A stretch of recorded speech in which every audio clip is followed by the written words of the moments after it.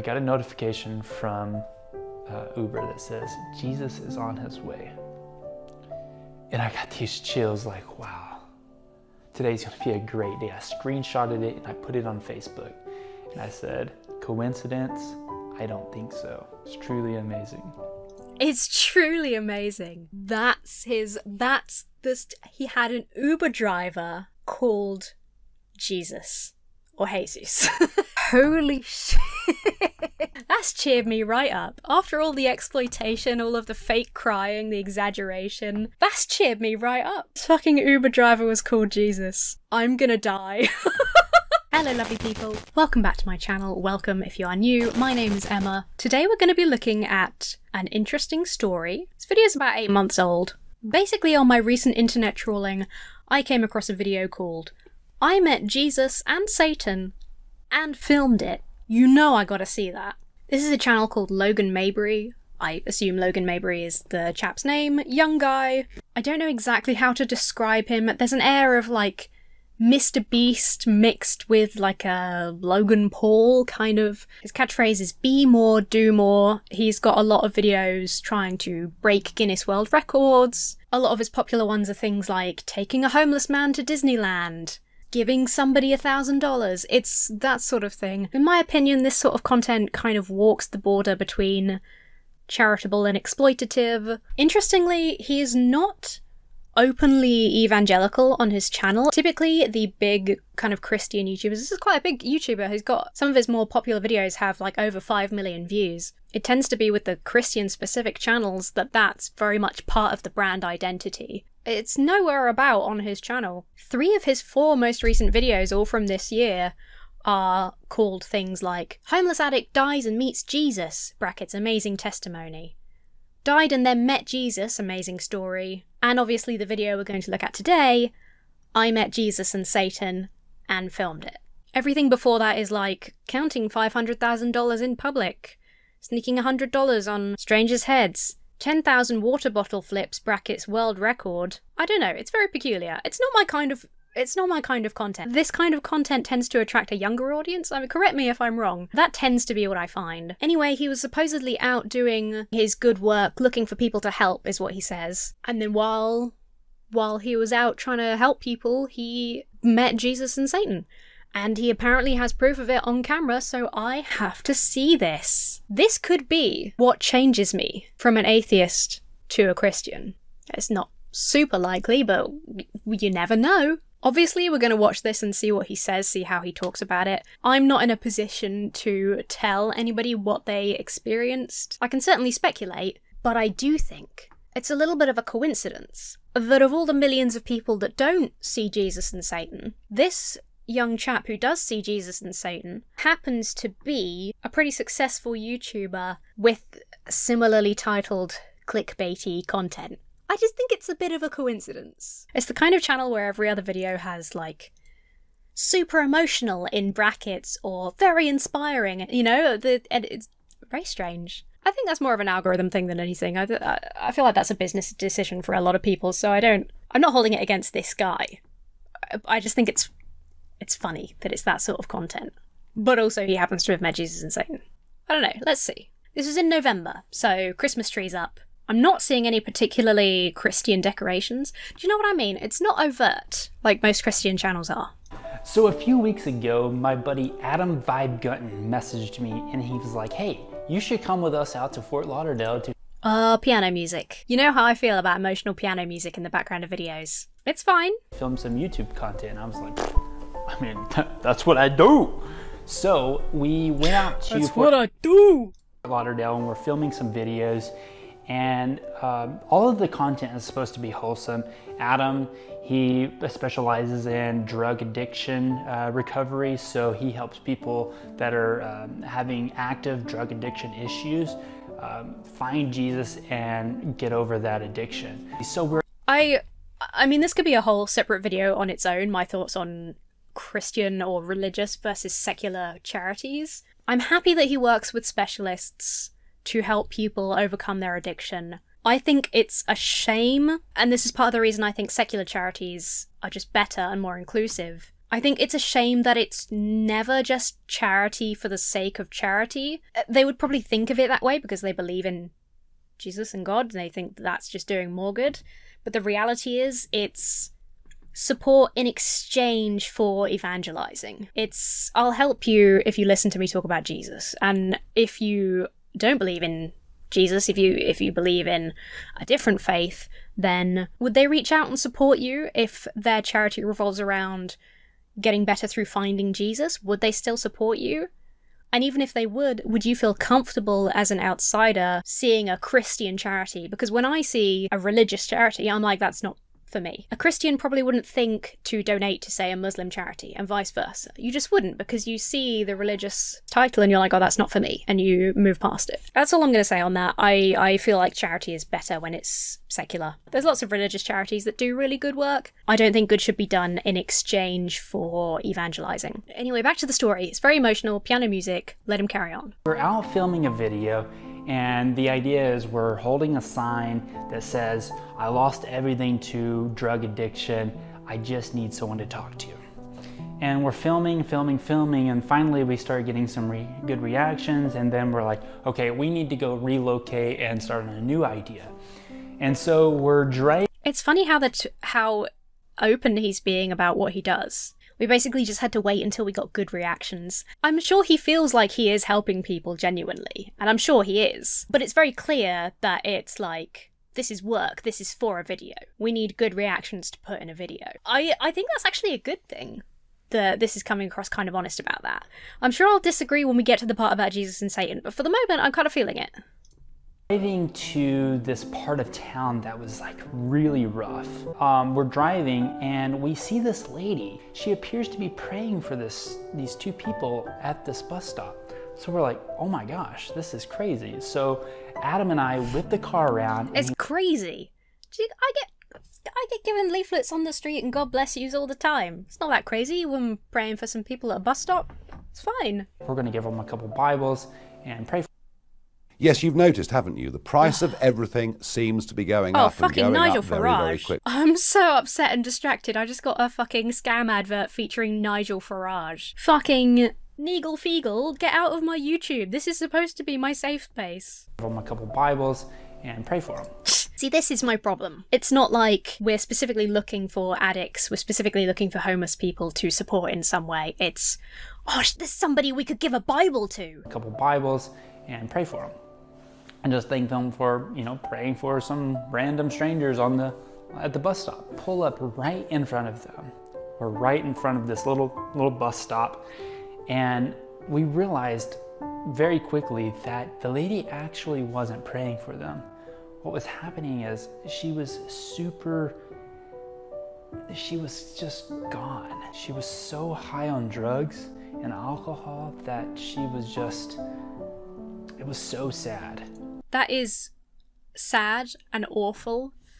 I'm so sorry for smiling. It's just in my head, it's this guy and his friend being like, yes, somebody's praying. Oh no, they're just super high. If this woman I don't know yet, we haven't seen any video footage. I don't know that this woman is real yet. I can't verify that. If she is, very sorry for her. A lot of people go through that. It's terrible. But I kind of love the idea of Logan being like, yeah, somebody praying on the street, this will make amazing content. Nope. Drugs. I don't even know how to explain how sad I was. And so... You don't have to explain, Logan. The piano music does it for you. Adam was like, well, maybe we should like get out and pray for her. And so basically, number one, she was super high on drugs. Number two, we think she may have been prostituting. Well, we basically knew she was prostituting. And the guy that she was all over was like, it was just bad. It was so bad.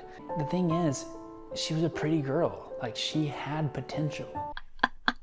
Religion. The thing is, the worst thing, the thing that made it so sad, she was pretty. So Ab and I just sat in the car and we were just like pondering on like what we should do. and we're both basically in tears because this is like the saddest thing I've ever witnessed in my entire life.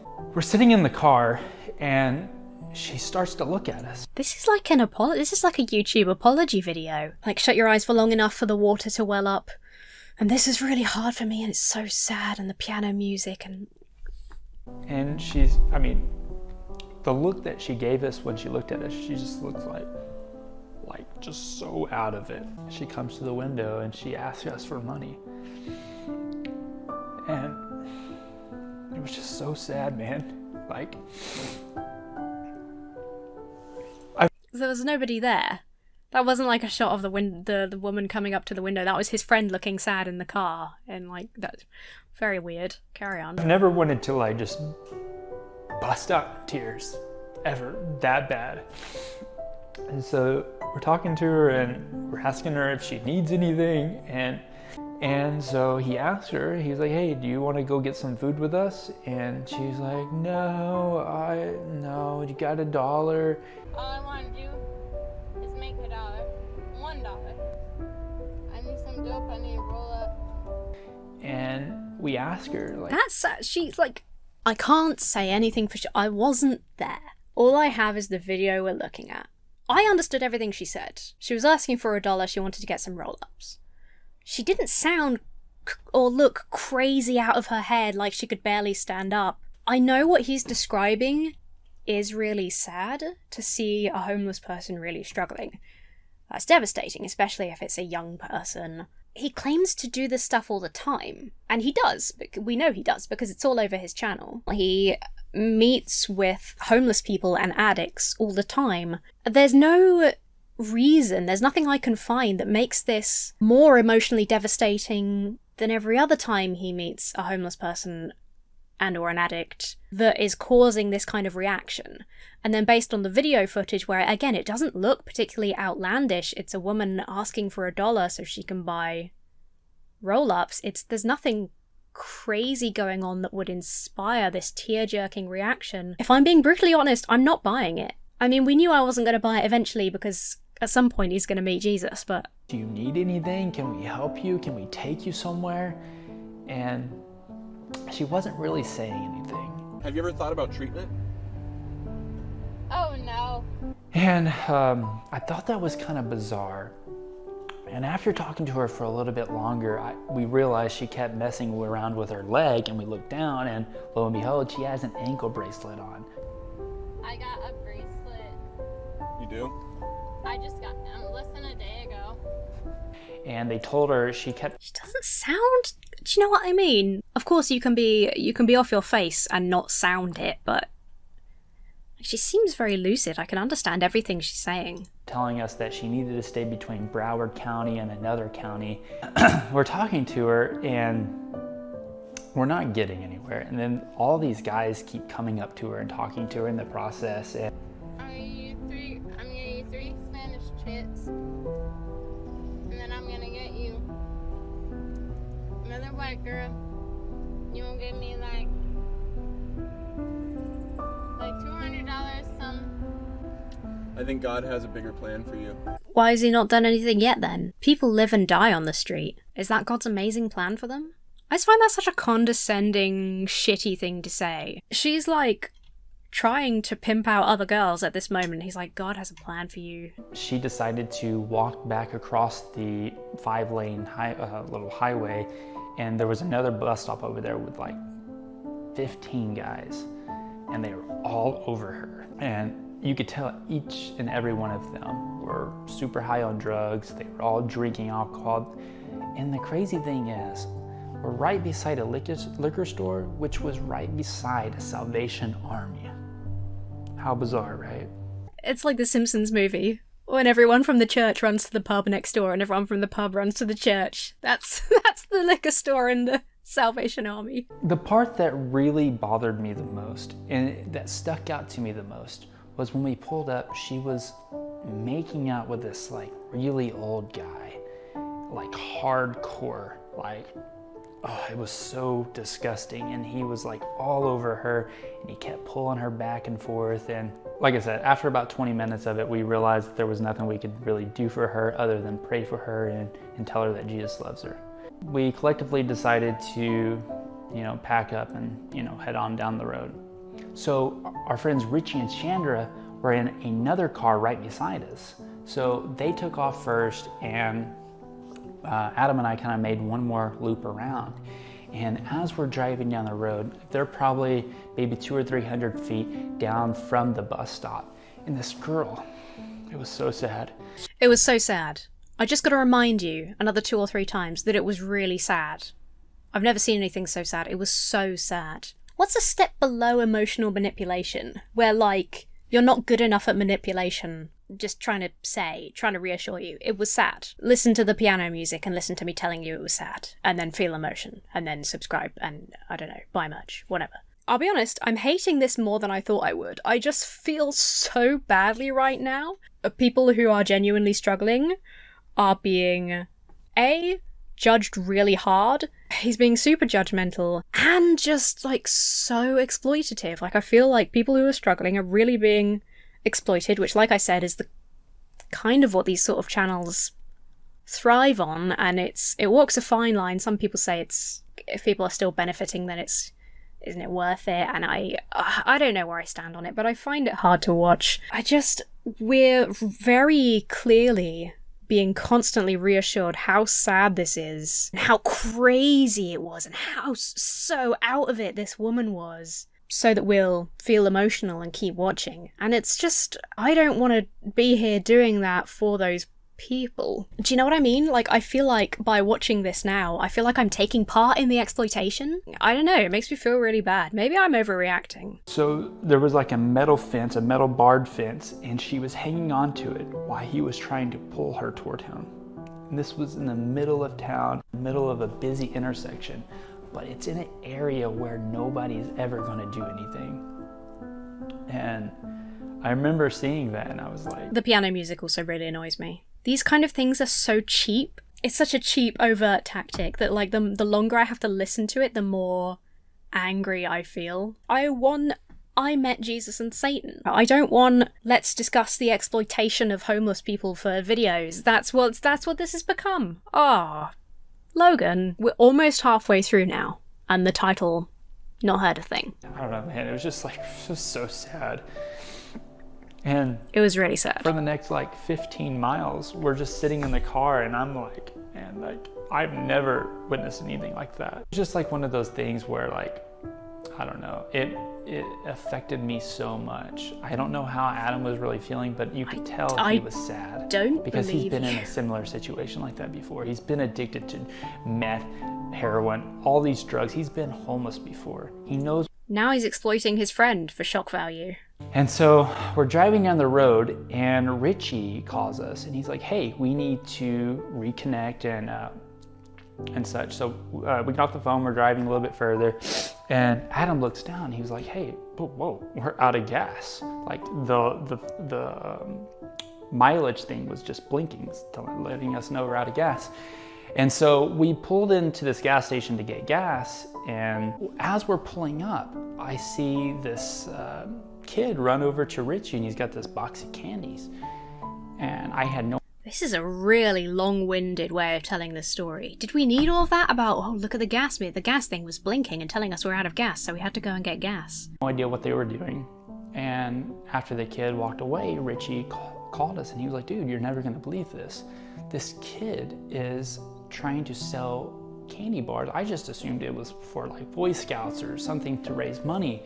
But no, he was trying to sell candy bars so him and his mom could get a hotel room for the night. Shanda, after we left that situation, she was praying to God and she was asking him to put a woman in our path that day. It's incredible. I'm sorry. It's incredible. I always think people who believe that their prayers are genuinely personally answered by God, this specifically, and I'm sorry if you feel this way, I don't want to offend you, but this is how I feel about it. I just think that's the most selfish way of viewing the world. To think that God was like, oh, you want a person to help to make videos about? You want somebody who's really suffering to make videos about? Sure, I'll plop one in your path. I'll say, oh, walk this way to the gas station today, and then you get great content out of it. But God doesn't listen to the woman herself, all of the homeless addicts that are struggling and praying to God for support, that probably were praying to God for help before they ended up homeless. He's blind to all that, but if you need a homeless person to exploit for your YouTube video, God's got your fucking back, dude.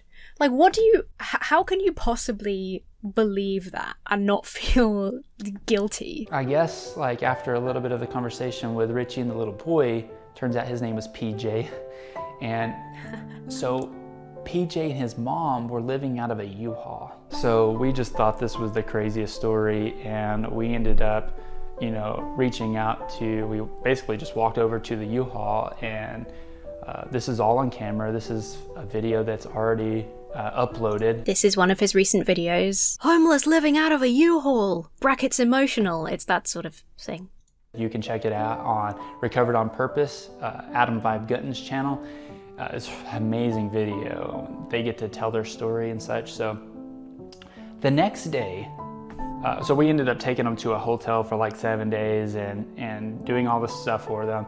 But the next day we went to pick them up, PJ and his mom, Armani. And we're planning on taking them grocery shopping. We bought PJ a bunch of clothes, and then we paid for their U-Haul for 7 days. We were doing all this stuff, and I just can't believe that we met these amazing people and that Shanda was praying for that literal situation. So they literally, this is what he does for a job. They were driving around looking for people to make this kind of content with. In an area, he specifically said this part of town is just full of addicts. Like, he basically said everyone is high. Like, everyone is on drugs. There's loads of homeless. And then he's like, I can't believe that she was praying and then we actually found a woman who needed help in this part of town that I keep saying is full of people who desperately need help. The next day, we pick them up, we do all this stuff for them, and we're driving them back to this hotel.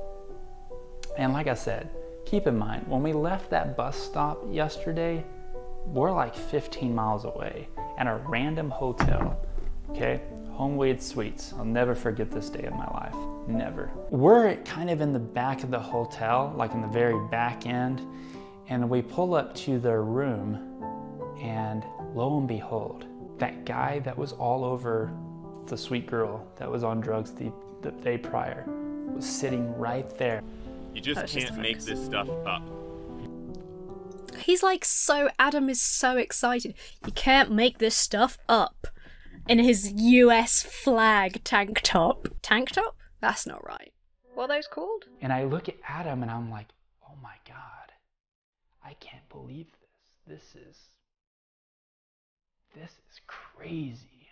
The fact that we're at least 15 miles away from that bus stop, and how we were so emotional yesterday when we witnessed that. He said his friend wasn't emotional about it. He specifically went on to explain why he thought that Adam wasn't emotional about it.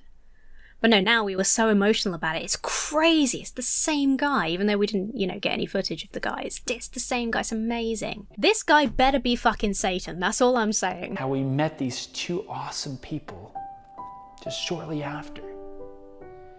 Now, we're sitting at a hotel room that we purchased for these two people, and we get back and the guy's sitting on a crate right there. I just didn't know what to think. So I was raised a Christian, like I was raised in like Pentecostal churches, but you don't say. I feel like I just haven't really been living the right life. So I myself, I don't even know how to pray. And when I do, I definitely feel like, based on this and the sudden change in his very recent content, I believe him when he says like he was raised Christian, but he hasn't really been living the life, and recently that has sort of changed for him. It tends to be for myself. So praying for others is like just completely a whole nother world for me. I've never put my hand on someone and prayed for them. But he did say, like yesterday they were driving around looking for people to help and pray for. They were like driving around, they drove up to the bus stop and were like, oh, let's give them some Bibles and pray for them. Now he's like, I don't even know how to pray for people. So we go back downstairs, I turn the camera on, I'm like, no one's gonna believe this. No one is ever gonna believe this. And I set my, Adam starts introducing himself and he asked if we could pray for him. The thing that blew my mind the most is this guy was a totally different person. He was not the same person at all. And that is what sobriety will do to you. So Adam puts his hand on the guy and probably about 5 or 10 seconds later, I'm like, let's do it. I put my hand on the guy and we're praying for him. I'm praying in my head. Adam's praying out loud, like loud. And Adam is like speaking to this guy like he's speaking to a demon that's inside of him. And we must have prayed for the guy for like a minute or two. And I had this rush of like chills fill my body the entire time. Like normally when you get like chills, it lasts for like what, 2 or 3 seconds. This was like 2 minutes. And I could feel like God was there. And God was telling us the day prior when we pulled up, I was so scared to get out of the car and like go pray for this girl and ask her if she needed anything. We waited for her to come to us, like, but it was like God was telling us, I know you didn't do what I was asking you to do, but thank you for praying for the girl anyway. Thank you for asking her if she needed anything. And how does he know that? Was God involved in this conversation? He said he felt like God was there, but was God there like giving him notes? It sounds like God's telling him exactly what he wants to hear, which is very convenient. The next day, it was like God was in this guy now, not the devil anymore. God was in the guy and he was normal. And it was like God, like I said, God was basically trying to show us what we did right. And to show that that guy is not actually an evil guy. He was just misled by drugs and alcohol. And I don't know. I don't want to be straight up like, this dude is selfish, or Christians are selfish, or evangelicals who believe this kind of thing is selfish. I don't want to like pigeonhole everybody. Not the people, but these specific beliefs, I just find to be so selfish. Like the idea that God has, whether directly or indirectly, caused suffering for these people and placed suffering people in the path of this random YouTube guy so that he can learn a lesson.